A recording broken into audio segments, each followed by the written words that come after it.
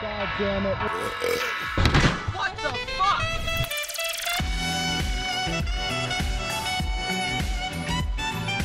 Oh! Holy shit!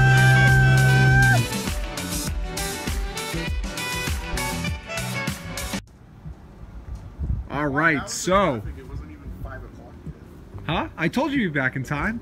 I got the whole gang here today. And we just came back from the junkyard getting some more BMW parts, because that's BMW ownership in a nutshell. But I just got this thing in from Copart. It's a 2000 Chevy Malibu, which, you know, really isn't typically something I'd look to buy at auction. However, with the Saturn over here, which still needs some work, I got to reflash the computer to reset the throttle. And now the fuel tank started leaking, which is a very common, you know, this era GM problem. The actual, there's a little plastic hose that runs off the fuel pump assembly that cracks, so you actually have to drop the whole tank and change the whole fuel pump assembly. So kind of a pain in the neck. I just wanted something that, you know, hopefully would be issue free, quick flip, maybe not much profit, but just something for this week, because the auction sucked otherwise this week. All the local Copart locations to me here in Miami had nothing good, and the price went way too high, as they will for the next few weeks because of tax returns. Everybody's overpaying for shit. So this is one of those cars that nobody was interested in. I got it for the minimum bid, which was $250, and then when you tack on all the fees, which everybody knows at Copart are pretty excessive, I don't have to use a broker because I have a dealer's license, so guys that use brokers really get screwed hard, but I don't have to pay any of that. So my grand total in this car is somewhere around $500. That's everything. So anyway, I haven't heard it run yet. It's supposed to be a run and drive car, but when I looked at it at the auction lot prior to bidding on it, the battery was dead, which, you know, lately I don't do that anymore. I don't buy cars that I don't hear run after the Lexus, the GS300. However, this is an AT&T car, and a buddy of mine buys a lot of their vans from Copart, and they never have any issues at all. So we know they maintain their stuff in-house. Why is he barking? So anyway, I'll just show you guys around the car quick, and then we'll hook up some jump leads to it. Hopefully they'll start right up and run healthy. These Malibus had their share of minor issues, but it's an older vehicle, so it's not like the Saturn here, which has a million electrical gremlins and all that kind of crap. So I'm hoping this is just like the AT&T vans are just retiring and taking off the road, and it's been well maintained, there's nothing wrong with it. That's what I'm hoping. One plus it does have is it has 4 new tires, which is great. They'll be good for resale. It's a very clean car. It's a white car, so there's no paint issues. Besides, you can see where they spray painted over the AT&T logo because they were too lazy to peel it off over at Copart. But, and again, here you go. Bell South is back before it was AT&T only the name. So pretty clean car overall. I don't think it's gonna bring me a ton of money, but I can probably double my money, sell it for $1,000 real quick, or 1,200 bucks. Although it is tax return season, so maybe even as high as 1,500. So we'll see. I have a lot of people want to buy the Saturn right now, but I just can't sell it with the leaking fuel tank. So this was kind of just to get something in its place until I get it sorted out. But I can take care of this overspray here, no problem. Take the sticker off, obviously. But 168,000 miles. Again, 4 new Bridgestone tires. That I like a lot. Those are worth probably about what I paid for the car. I'm gonna go ahead and have them help me push this thing back out, and we will hook up some jumper cables and see if it starts. All right, so I've got the TI hooked up to the Malibu here. The jump leads over on the battery. Batteries from 2016. Hopefully it'll still be good after the car is driven. I'm sure it's been sitting. Let's see.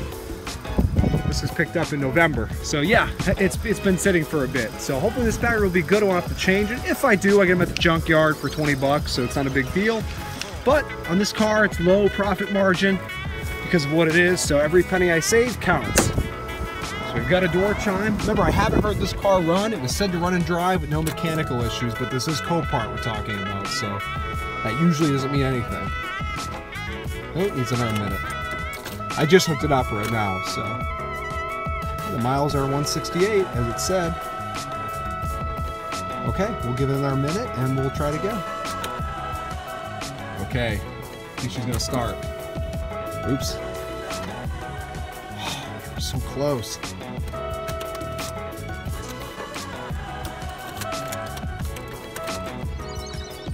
I think it's stone cold dead. Okay, so I put the Escalade battery in. If it doesn't start with this, we know I have a bigger problem. I had my leads on that battery for a good few minutes with nothing. So, again, hoping this is a healthy car. Otherwise, I got a big problem.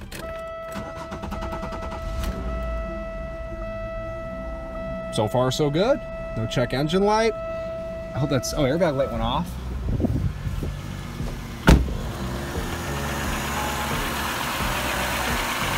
Sounds healthy. That's just carbon knock. It's not a knock-knock. Okay. That might be a pulley. I'm gonna let it warm up and I'll rev it. And if that's a knock, then I'm out some money. Let's quieting down. Might just been piston slap. Because now it's not doing it. It's not doing it at all. It's already quieter. Generally, when I've bought the full-size GM trucks, they'll do a piston slap like that when they're cold, and as soon as the oil travels up, they don't do it. So Could be just you need heavier oil. Yeah, 5W30. yeah, I put 10W in it, but I don't hear it now. Yeah, no, I think we just got careful. Let's see if the AC works. Let's see if the air thing gives me any value in this car.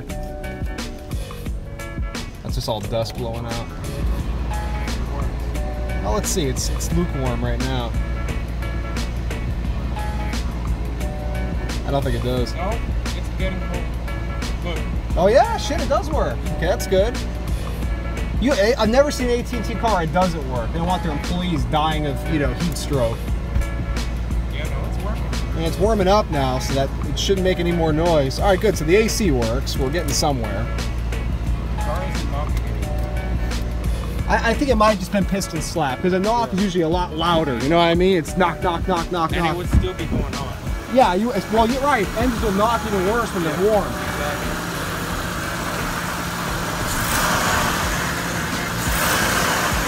I ain't knocking. We're good. All right, well, let's take it for a quick spin around the block and see how it is. All right, so we're out driving the Malibu, and as I expected with this AT&T car, everything checks out. It fired right up, it ran great, AC works nice and cold, steering's tight, and Alex in the back seat here noticed that the front struts have been replaced. I'm assuming the rears have as well. This might have the little rear, just the shocks without the strut. But this car feels fantastic. Everything it feels like a brand new car, doesn't it? It does. Drives super well, and especially for a car that's been sitting that long. So obviously because of that, I want to get some new fluids in this thing. But it feels good. I took a gamble on this, not hearing it run, especially after some previous buys that have not been so hot, not hearing them run, the GS300 for example. But this seems to check out just like I hoped it would. The only thing I'm gonna have to get if it doesn't charge up overnight on a deep cycle charge is a new battery. But again, I get those at the junkyard for 20 bucks. So, $20 battery. I'll do an oil change just because I hate selling cars with dirty oil. And again, we don't know how old the oil is in this car. The tag is from 2016 on it, so it probably hasn't been driven much since then. But I'll change the oil, which again, that cost me over 20 bucks. So I'll be in this car all said and done around $600 with the oil change, the battery, the fees, delivery, everything, purchase price. And I'm probably gonna list it for $1,500. Expect someone to come offer me $1,000. And I'll probably take, if they got cash in hand, I'd take $1,000, quick 400 bucks. But ideally my aim is around $1,200 to $1,300 on it. At the end of the day, it's 2000 Malibu. Not many people want this car. But I think right now with tax returns being out, it's gonna be a quick sell. So what we'll do later on is we'll clean this thing up, see how it looks. I love to do the before and after shot, see how it looks when the dust cleans up off of it. And we'll clean the inside as well. But for now, I'm just relieved to see that it runs. I'm gonna probably have to, just to move my Escalade out of the street, I probably should have done that before, take this battery out again, put it in the Escalade to move, and then put it back in this just for tonight so I can get this thing cleaned up. And then I'll have to go get a battery for it tomorrow. But so far, very happy. All right, so here is the Malibu all cleaned up. I didn't bother filming it because the car just needed to be really hit with the power washer hard. There was a lot of that like black spotting mold shit from the car sitting for so long. But it wasn't as dramatic as some of my other cleanups, but definitely looks a hell of a lot better, I can tell you that. Most of that black grimy shit came off. I took off the reflective tape in the back here. There's still some goo needs to be taken off, but I kind of like to leave that actually because it shows that it truly was a AT&T fleet car, as well as some other little cues. But you know, I don't know, I don't mind a little bit of character. Again, if I was looking at this car for myself, that'd be all the proof I needed that it was a fleet car and that because of that it was most likely well maintained. So the car cleaned up great. It's running fantastic still. I did the oil change last night because, according to the tag at least, this hasn't been on the road since 2016. So I wanted to make sure it had fresh oil in it.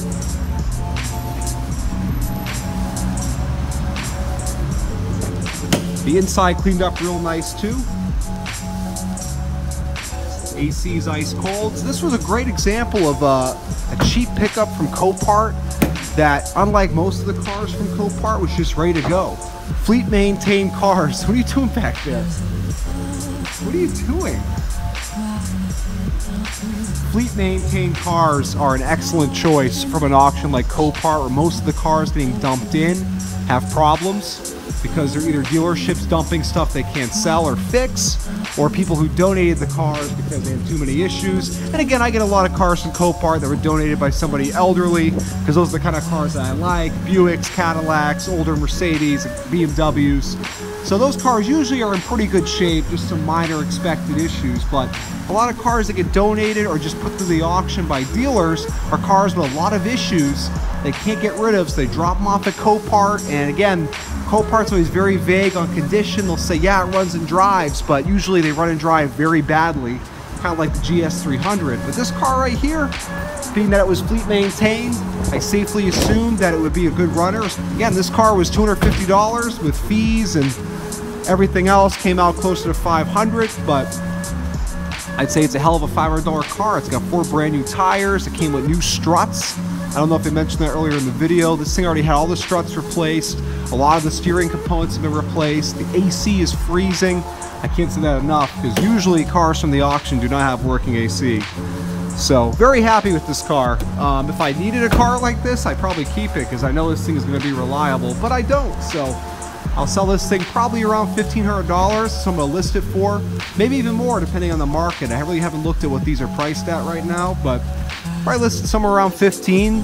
Because of tax return season, I'll probably get something close to that and make a nice healthy profit on it. Again, my total investment's around $500, so even if I sold it quick for $1,000, I'm still doubling my money in a matter of days. So anyway, that's the scoop with the Malibu. If there's any more to show on it, I'll add it, but otherwise, thanks for watching and keep an eye out for the next one. Alright, so I'm here in the Copart Euro-Benz, the 300E, the gray market car. And I figured it'd be appropriate to be in a Copart car while I talk about what happened with the Copart Malibu. So that was just a little over a week ago. I got that car in last Friday. Look, all of Miami's biggest winners are out tonight. Well, as they are every night. All the fucking losers around here, I'll tell you. So anyway, that was last Friday. Today is the following Saturday. Now I got that car and you saw when I did the previous clip to this clip right now, that was last Saturday night when I had the car all cleaned up. And I put it up for sale on Sunday evening. I had a very busy weekend. I was out of town. Give me just a second here. Give you guys some light. Not that you really want to look at my face, but if you do, for whatever weird reason, here you go. 842890. No, it's not my credit card number or something weird. That's the car wash code. The economy wash. You know, when we buy our shitty $200 Copart cars, we ain't spending $10 on a car wash, we're spending $3.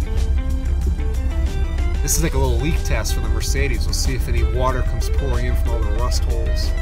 Shut this piece of shit off before it blows up. Okay, so let's talk about the Malibu. I'll put some lights on in here so you can see me better. So anyway, I put the car up for sale last Sunday.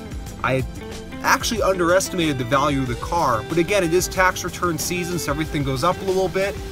So I was in that car grand total for before, I'll tell you what happened to it. I was into it for around $600, you know, a little bit over that when you count the oil. I did an oil change on it and the junkyard battery, which was in there like $50 between the oil, the filter, and the battery. So let's just say, you know, $650 was what I was into it for. Put it up Sunday night for $1,500. And when I woke up in the morning, my phone was blown up. People were dying for that car. So I had like 3 people scheduled for Monday to see it.